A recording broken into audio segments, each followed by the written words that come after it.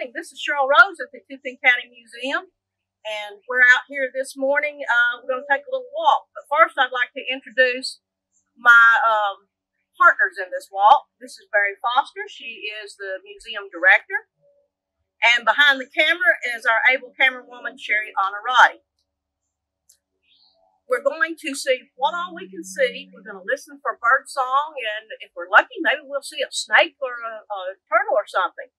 This is a half-mile loop trail, so let's get started.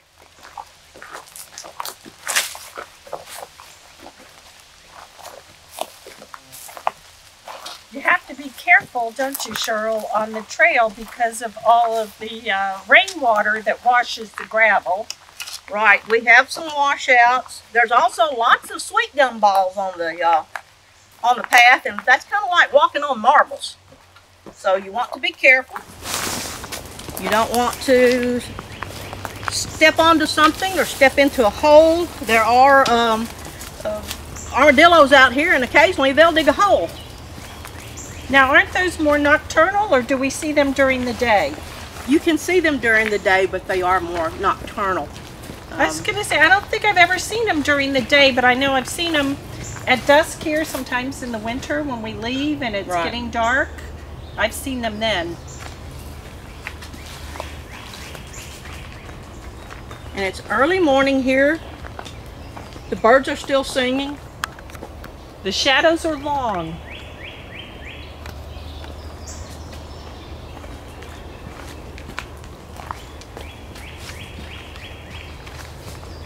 Unfortunately, since we didn't get to take this walk in the spring, we missed a lot of the spring bloom. But there's still lots of interesting things to see, and lots of interesting trees, like this honey locust we're having to duck under. Be aware of this is Virginia creeper on the side. Leaves of 5, let it thrive. But there is a lot of poison ivy out here. You just don't want to touch anything that you don't recognize. And we're coming up now on a bridge that was built for us as an Eagle Scout project. And Barrie, who was that built this? Stephen Scott. And he's local Tipton County Eagle Scout, and he went on to University of Memphis. He was going to be studying, I believe, engineering, but he designed this himself, and his fellow Eagle Scouts helped him build it.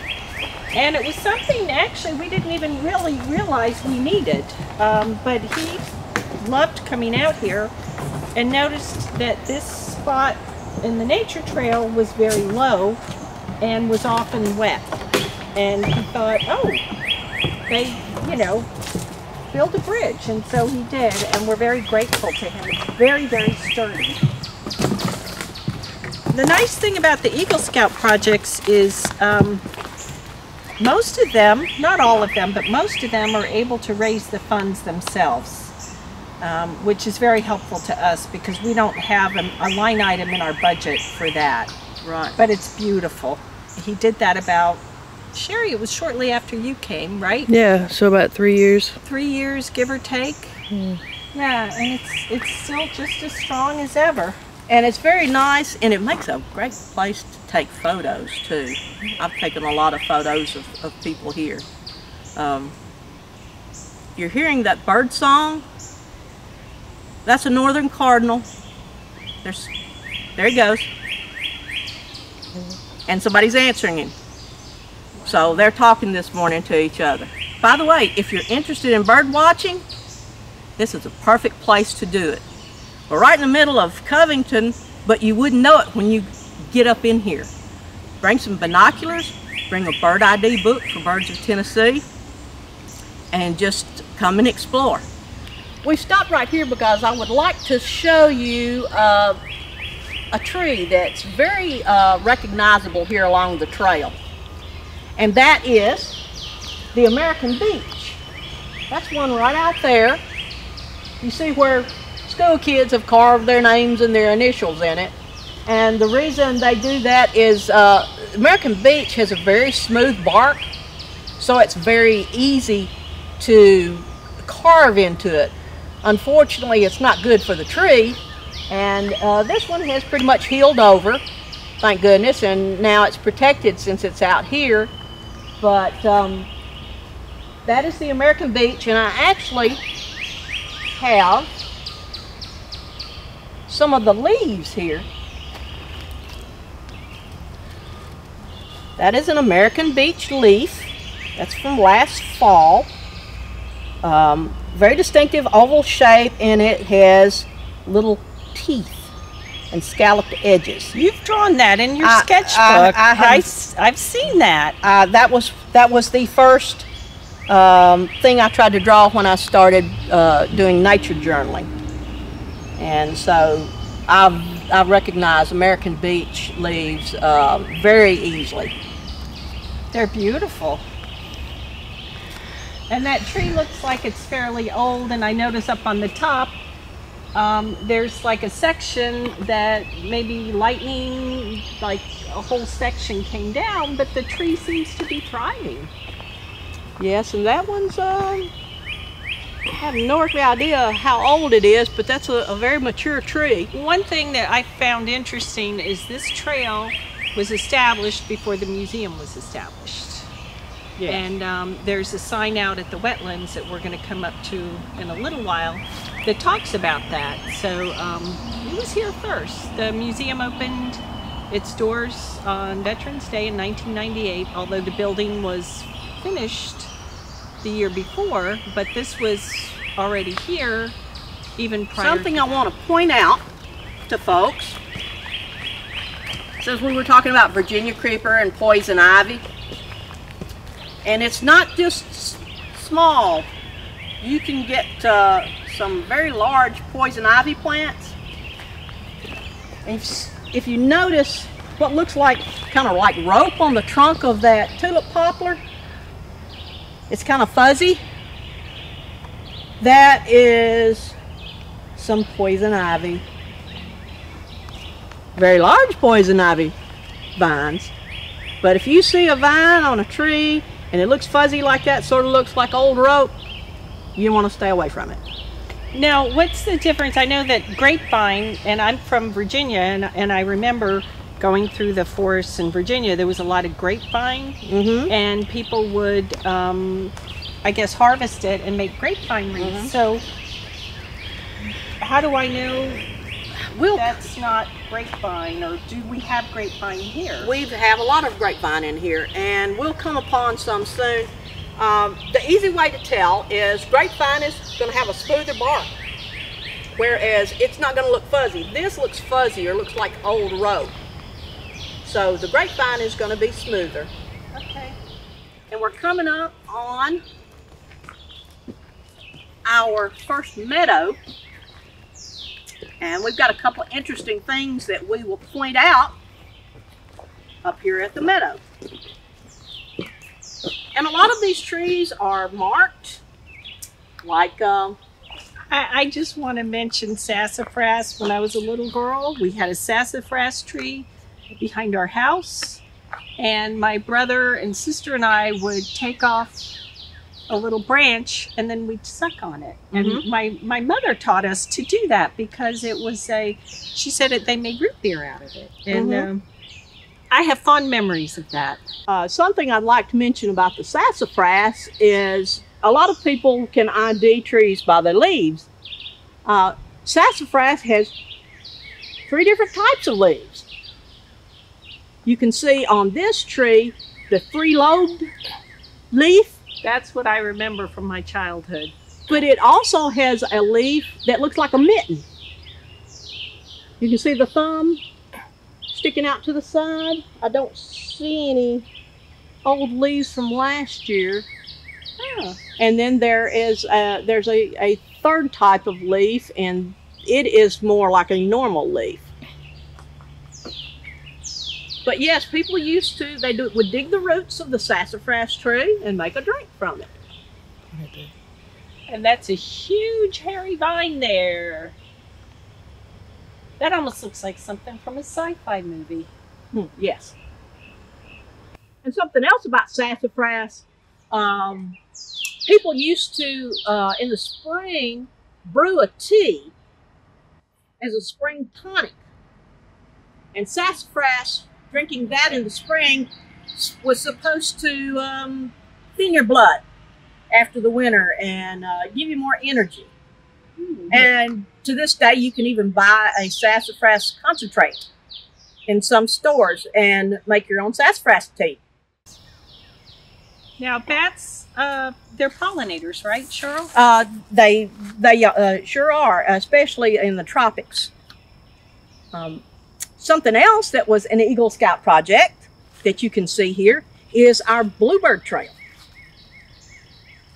We have a very nice set of bluebird houses on poles here.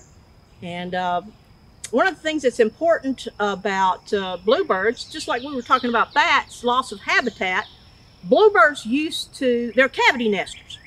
So they used to nest in cavities in old fence posts.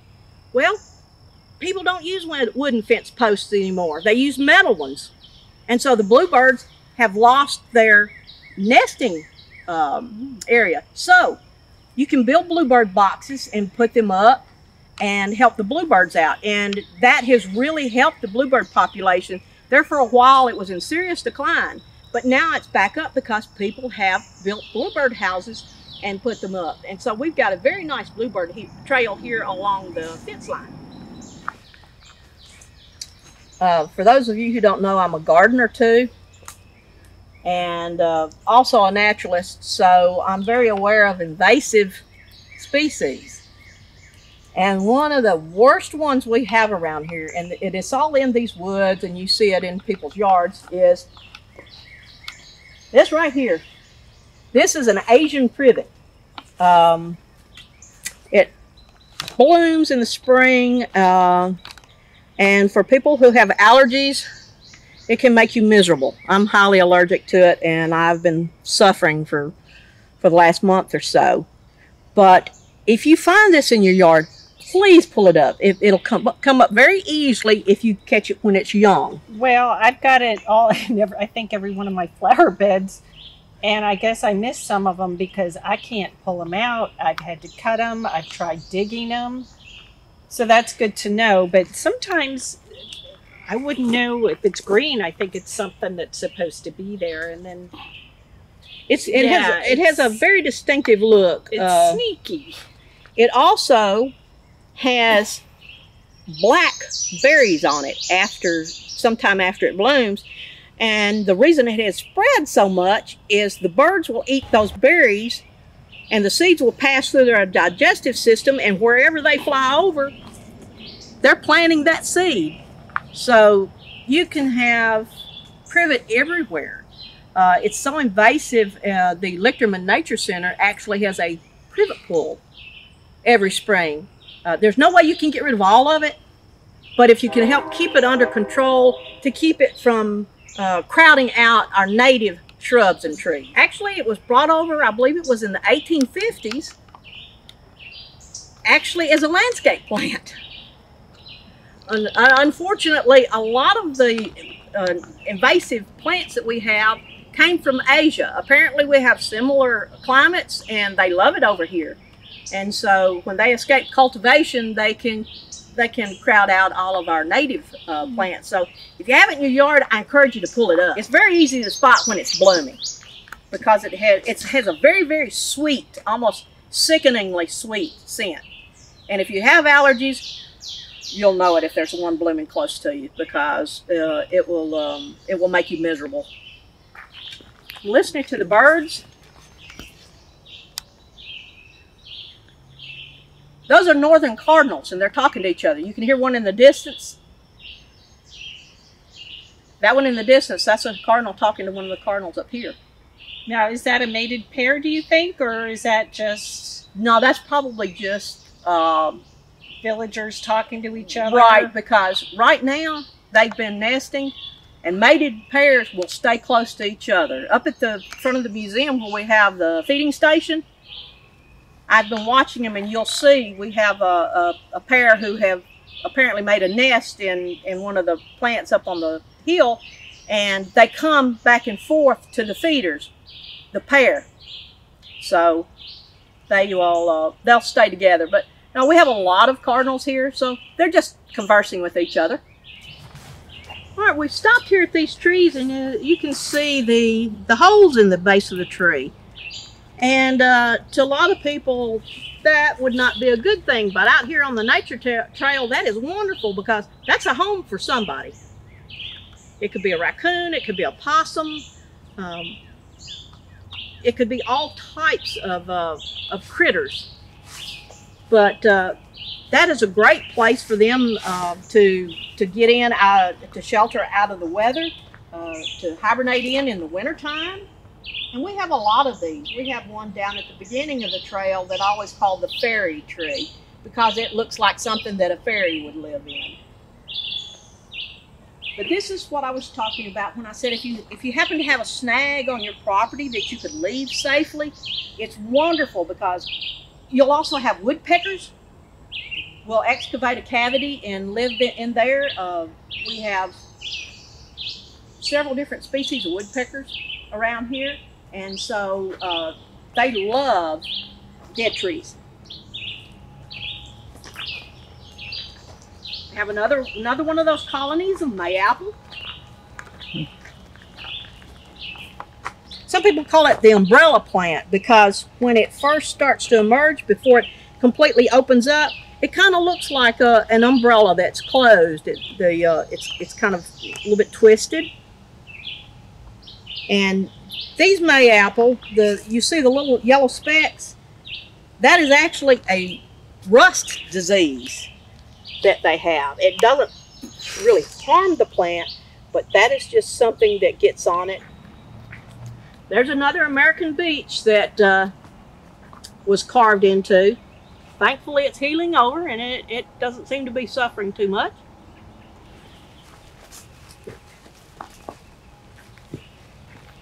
Another great thing about this nature trail, especially with all the stress and quarantining we've had to do recently, sometimes you just need to get away and have some time to yourself. This is a perfect place to do it. Coming out into nature, feeling the sun on your face, the breeze on your cheek, and listening to the birds. I don't know about you, but it really, really calms me down. And the thing about nature during this whole pandemic, nature's kept on going. One of my things that I've learned in research, other artists and writers looking for inspiration, and a lot of them, one of the first things they say is they spend time in nature, and Claude Monet did that. He would spend hours and all day long in nature, and then he would actually paint outdoors as well, different scenarios and everything. And yeah, nature's good for the soul. It really is. Absolutely. And the great thing about this place is you don't have to go far to reach it. It's in the middle of town. And so it's so convenient. It's free. Yeah. Yes. Thank you, Sherri. Now, I wanted to talk to you about shoes. Sherl, you've got on actual hiking boots. I do not. I've got on like athletic, running shoes or whatever. But I know, especially after rain and parts of the trail are slippery. You've got these gumball things, which you've got in your hand. I see moss there, little pebbles. And so I just wanted to have you talk about safety as far as sure footing and what you should wear on your feet. You want to wear a good pair of shoes that has gripping power. These are actually hiking shoes, so they have plenty of grooves in them so that I can grip the ground. Mine do too. Especially after a rain, and we're having a lot of showers lately. You want to be mindful when you're out on the trail, and even on the bridges, they can be slick, especially where you have moss. The moss is beautiful, but it's slick. So you want to be careful when you're out on the trail. Enjoy nature, but be careful. Being a budding artist, I have a different eye for things out in nature now. And as Sherri pointed out, the cool moss on that tree, and I just see all types of designs. I can't hardly wait to maybe get home and sketch it out tonight and try to ID that tree. I'm not sure which one that is. Yeah, and I know we haven't talked about this, but you know, your cell phones nowadays, they all have beautiful cameras. And so that's something that you can do when you're out on the nature trail, is take reference photos. And Sherl, I will be happy to text this to you. Thank you. And the cameras on these nowadays are awesome, and you can edit on these, and they're just something you should definitely take along with you when you're out on the nature trail. And something else I haven't mentioned, but that made me think when Barrie was taking the photo, there are lots of free apps out there for plant identification, insect identification. One that I highly recommend that's free, it's called Naturalist. You can take a photo of something that you want to ID, punch that information in, go to the website, and it will give you a list of, it will be, you know, one of these 10 things. I've used it to ID snakes, I've used it to ID birds, and I've used it to ID plants. So go to your app store, it's free, it's wonderful, it's great to use.